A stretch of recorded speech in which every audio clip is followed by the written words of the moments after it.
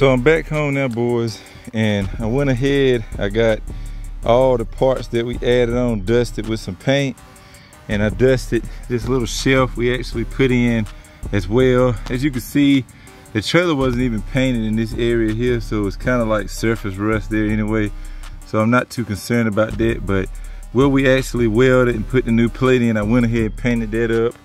And the front half, we just had to drill a hole and run the bolt up through that. That's good. I went ahead and dusted all the top layers of where we cut, but that was like a little bit of exposed metal. Got all that nice and done. I'm gonna have to do a new driven film sticker at the bottom down there, but that's no big deal. Also on the fender itself, I went ahead and got all of that dusted up. That's nice and good on both ends. Flip this around. Show you guys this side as well. All dusted up. That way it just protect and we won't have any rust coming in anytime soon. Try to make it last. The only thing left that I gotta try to do is I do got a little bit of a rubber gasket that I'm gonna try to put on the end here so that when it lays down on top of this, it'll make a good contact. I'm gonna try to do that now, and then from there I got a piece of rubber that got like the double-sided tape that I'm gonna run along the back here, and that's just so when I slide this down into the little slot we made, that'll kind of press against the fender, keeping all this rattle down. That should definitely eliminate all the noises, but it wasn't that bad coming home. It's just a little bit of vibration. That's just because this part is actually stitch welded on that side, as you can see. So when we cut all those stitch welds, this giant inner piece kind of just rattles like this.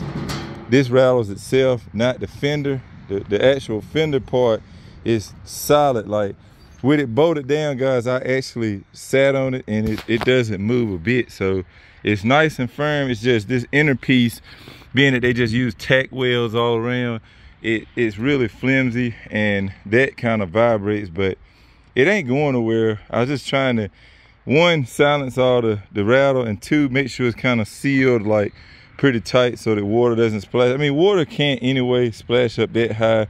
It's kind of, it goes way down below the rail of the trailer, so we should be good, but I think it's good. I'm just excited, man, to see, like, look at the difference, bro, in the fender and the tire. Like, look how tall that fender is over there, and look at the tire height. Like, this is gonna make the biggest difference, guys, trying to get a car on this trailer. Like, I can see it without even having a car. Look at how low the tire line is, and look at how tall the fender is. You guys see that? That's gonna be crazy different. So we should definitely be able to easily, once we pull the fender off, we should be able to drive a car right on here and get out of it. That's my main goal. As long as we can exit a car, then we can throw the fender back on and we can make our way right on down the highway, which is kind of how U-Haul works. They just have a little bit different system, but this will work just fine, guys. We got stainless steel bolts, so no rust there. We got stainless steel nuts, no rust there. Everything's all, they're both 9/16. I got this throwaway 9/16 wrench that I'm gonna put in the box along with the other little tools and stuff that I have. And that way, whenever we have to pull it, we just grab it out of the box, pull the fender off, slap the car on, put the fender back on, and then, yeah, we're on our way, man. So I think we're good. Right now, what I'm gonna try to do is go ahead and stick this fender on camera. I'm gonna see if I can prop the camera up. I don't have the stand out here, just to show you guys how it works and how quick it is. And then from there, we might try to close out this video, because I'm not sure exactly how much footage I have of this. So let me go ahead. I gotta check the back. I think I need to dust the back of this fender where we grinded the back surface is smooth. So I'm gonna do that, and then we'll try to get it installed on camera. Again, guys, you can see there was no paint beyond that line right there on the trailer. So, I mean, you can't expect so much. It's a basic trailer, so I wasn't looking for some type of crazy paint scheme or anything, but This is just what you don't see because they put it together, then they paint it so the whole trailer looks good. But this stuff like this is completely uncolored or nothing. So I'm gonna lay a coat on this and we should be good. So let me do that.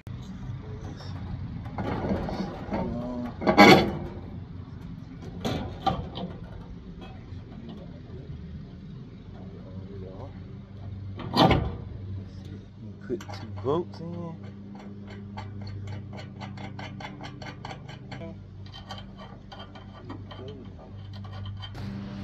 There she is, boys.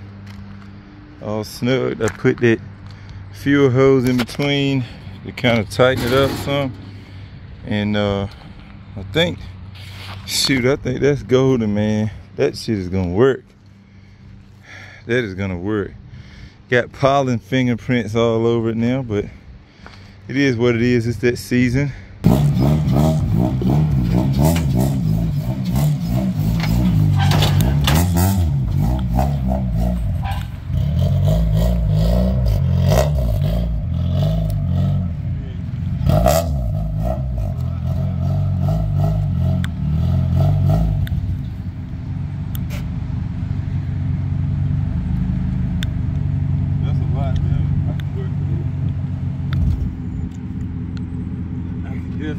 Well, first. There's so much there. Like low as this is, with me out of it, it clear. You know, with my weight, it kind of sit on. Yeah. That's so much. Damn.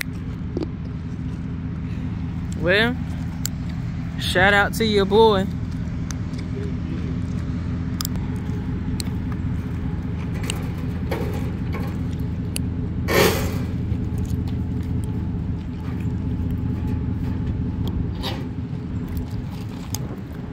Everything, like look at that little square there. We welded that to hold the back of the fender.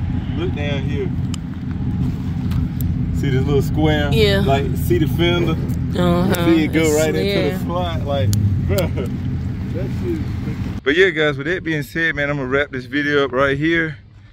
I think it's time we start looking for something to pick up, man, to try with this trailer. What do y'all think? Leave a comment down below your thoughts. I will catch y'all next time, guys. Remember, respect our bills. Peace out.